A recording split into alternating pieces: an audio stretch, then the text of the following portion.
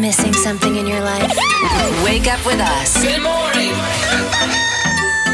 Catch up with this morning show. Over the weekend, one of our radio personalities, or rather one of my friends, I know him from way back, Bwana Jalas, decided to tie the knot with his long-time girlfriend, long-time tighter girlfriend, in a private ceremony attended by many of his friends, and then it was publicized on social media, and we're like, okay, sawa, cool, congratulations. Now, social media was abuzz with stories of how much Jalas paid and all that. That one is okay. We are not even interested in that.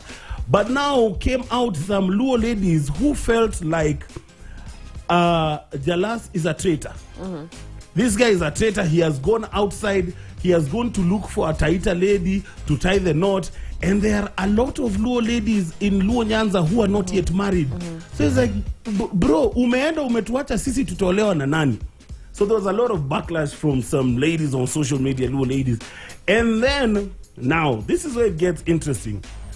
Luo men came to the defense of one heavy gay. And this Luo man actually started talking about why you should not, a Luo man cannot marry a Luo lady. Wow. Okay. Okay. There's a list or what? There are some things. They are saying Luo women are proud. They do not respect their men. Luo women are lazy. Wow. Okay. So why would you, and they don't think about tomorrow. Ukiwa na 20,000 anakwambia baby, twende dunda. Wanasema they don't tell you, can we invest this money and put it into something. They say most Luo ladies are club hoppers and value things that are not important. And they are not patient with their men. And that is why these Luo men would prefer marrying outside the tribe. Listen, I think where everything went wrong is the fact that the headlines were Jalang'o marries a Taita woman. Why does it matter where she's from? Why can't it just be Jalang'o just got married? Yeah, this is what triggered people.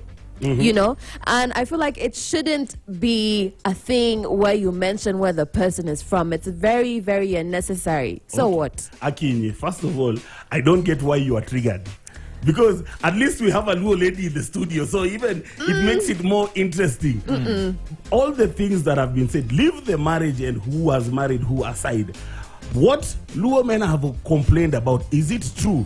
Is it true that Luo women are too loud and they are not, they're argumentative? Why are you arguing? Can you hold on? I'm not arguing. You see, now you're asking asking me a question and I'm answering a question. Why are you shouting? Listen. Why are you shouting? I'm not shouting.